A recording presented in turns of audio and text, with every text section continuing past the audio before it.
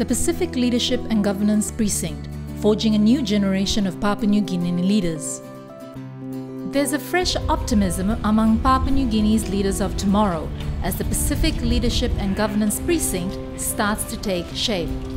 This new and ambitious undertaking is a partnership between the University of Papua New Guinea's School of Business and Public Policy, the PNG Institute of Public Administration, and the governments of PNG and Australia.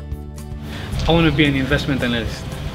Yes, I want to be able to, advise government. I was hoping that when I took up economics, probably when I get out there, I could make a difference for my people, especially back at home. It requires a bit of courage. I think it requires you to be forthright. It requires you to actually make a stand. But that's what leadership is about.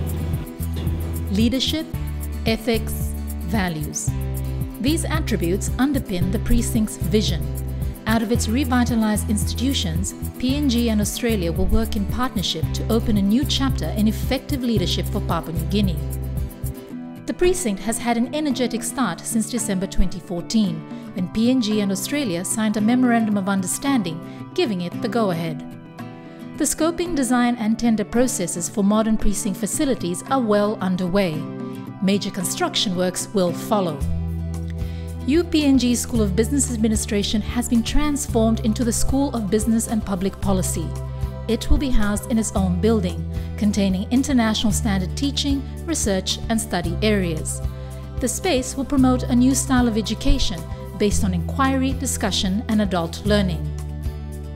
The nearby PNG Institute of Public Administration will also get new facilities to complete its transformation to the PNG School of Government.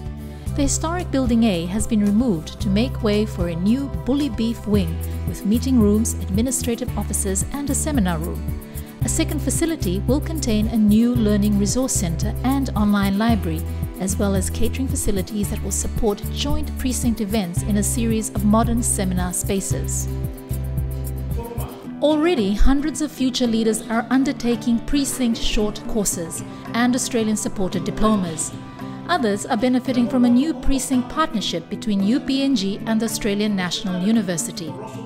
The precinct will be a hub for debate and collaboration, a role that the participating institutions have traditionally played. These institutions shaped PNG's independence leaders, providing them with the skills and networks to build a nation.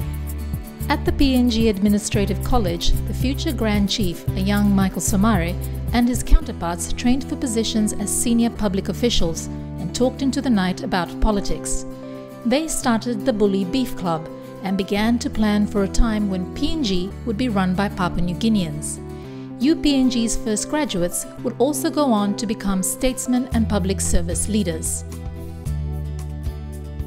Now, these historic institutions will play a new role in preparing PNG's future leaders as part of the Pacific Leadership and Governance Precinct and will collaborate together through the development of joint leadership events, academic pathways and shared resources, giving our leaders of tomorrow a new opportunity to contribute to the development of Papua New Guinea.